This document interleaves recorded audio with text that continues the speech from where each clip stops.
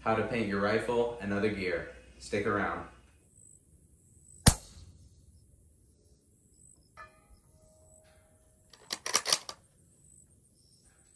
Hey, what's up, and welcome back to the HK Rifleworks YouTube channel. This afternoon or evening, we are going to work on painting an upper. So what we have here is the Mark 12 Mod O from PRI. Their upper, it's their Gen 2. And essentially we're just gonna be going over how I paint my stuff. We're gonna be using Krylon, their flat dark earth camouflage paint, as well as Rust-Oleum's, what is this? Their deep forest green paint. So we're gonna do the base of FDE and an OD green over the top. And I'm just gonna go over how I do it. There's so many different ways to paint stuff, whether you're using natural sponges, maybe like a gym bag. I'm gonna be tearing up paper. I've actually cut my own stencils out as well, so maybe we'll do a video of something like that. I did it on an AK a while ago, and I still have it, and it still looks pretty cool. But anyways, so we're just gonna do a quick review on, or overview, maybe general discussion as we're going through this. First things first, I'm gonna do a full degrease.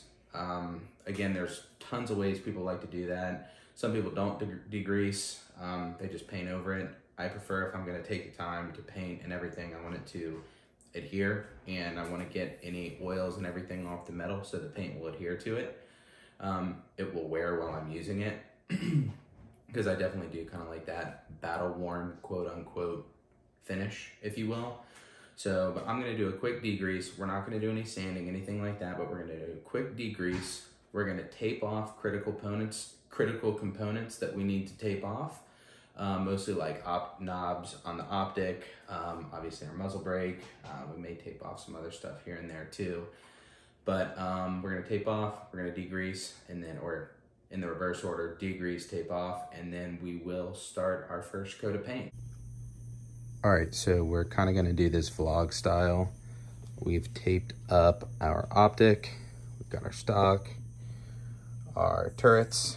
We may or may not paint these. These are rubber, so we may paint the plastic. We're going to paint the rubber on the buttstock. I know paint doesn't adhere very well to rubber, but we're gonna give it a shot. And over here, we have the upper receiver. We're gonna cover up that muzzle brake, but we got it situated.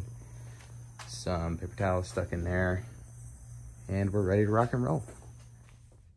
All right, so we gave all the parts the night to dry. It's the next afternoon. Actually, I guess almost the day to dry, about 20 hours. The biggest thing for me is I want instant gratification so much. I get so excited and try to mess with things that I've painted, and I end up, the paint's not fully cured, and I end up getting fingerprint marks or smudges and stuff like that. So the biggest thing that you want to look for when you're painting is just be patient. Let it dry, at least enough to handle.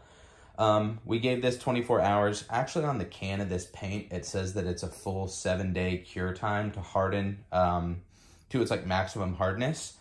But we are gonna get out and we're gonna try and shoot this tomorrow, which would be Friday afternoon. And I really wanna get the green on it prior to and give it another 24 hours. So anyways, I've got everything. It's really windy outside. I usually paint outside. It's really windy out. So we're in the garage, and what we're gonna do is open up the garage door, get some good ventilation, and then turn on a big fan in here. And this should just take a second. So what we're gonna do with the green overlay is I've ripped up a couple pieces of paper, like packing paper, let's see, just like this and like this. And essentially what we're gonna do is I'm gonna move everything off that I don't wanna paint so far. So I'll just probably start with the upper itself, and I will lay down maybe a piece of paper like this and like that. And what I'll do is I'll just spray that section, right? And I'll get it all the way around everything, what I need to do with the green. And to kind of soften the lines, after I do my main coat, I'll back off the paper just ever so slightly. Back this paper off too. And then I'll do a really, really light dusting over that. And that kind of softens the lines, transitioning from green to that flat dark earth color. And essentially what we're gonna do is we are going to do the upper real quick. Then we'll probably move to the stock, everything like that, and let it dry, maybe give it like 15, 20 minutes, maybe 30 minutes. And then we'll flip everything over and then we'll paint on that, or paint the other side. So for the sake of time and y'all not having to sit around and watch me paint all evening, I'm gonna knock this out and then we will see you right when we get this done. All right, so we just wrapped up paint and let it dry enough to where it is safe to handle. I really like the way that it turned out. It's gonna look great on our Gordon carbine lower that we have, that Colt lower. So let's get some of this tape off, reassemble everything, and we will meet y'all at the desk with the finished product. We got the rifle back together, and I tell you what, I couldn't be happier with how it turned out. Painting your gear, whether it's an expensive rifle, expensive piece of glass, night vision, anything like that, can be a pretty intimidating task, right? You know, you think about it, I've got all this invested into this, and I'm about to put cheap rattle can spray paint on it. But in my personal opinion, if you have a vision for your rifle and it turns out just how you like it, the reward is so much greater than the risk in this case. If you think about it, there's so many black rifles out there. There's so many FDE rifles. That seems to be a real popular color right now. If you paint your gear, no one in the world has the exact same paint job as you. And the nice thing is if you make a mistake, strip it off, start over. You can paint over a mistake. You can even touch up these rattle can paint jobs. So they're really, really nice. I kind of see it as an ever-changing project. Just some last tips that I'll leave with is, again, make sure you tape off your critical components here, like our turrets. Make sure you don't get any paint on your glass, your lenses themselves. When you're painting, one thing that I see a lot is people will actually hold the spray can a little bit too far away from whatever they're painting.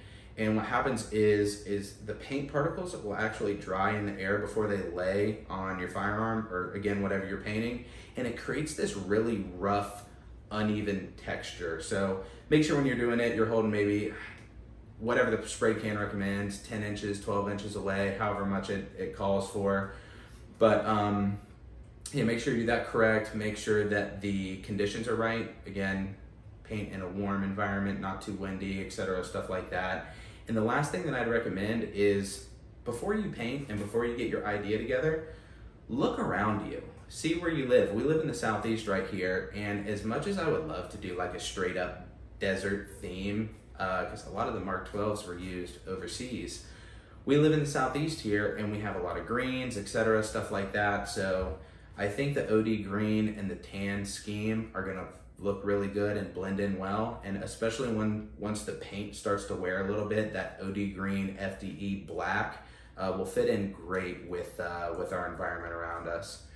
So anyways, again, I appreciate y'all tuning in. Sorry this video was kind of quick, but again, we will get some good content out to you. We've got some really good shooting content. We're actually about to do some reloading for this. We're gonna do an optimal charge weight test. We may do some seating depth testing. And then we are going to take this exact rifle out to, or up to, and see if we can't break 1,000 yards with it. So you all know the drill. Subscribe, comment down below. Let me know what you think. Let me know what you'd like to see in the future. Tell your friends, tell your family, tell your dog. Tell your dog I said hi. We'll see you in the next one.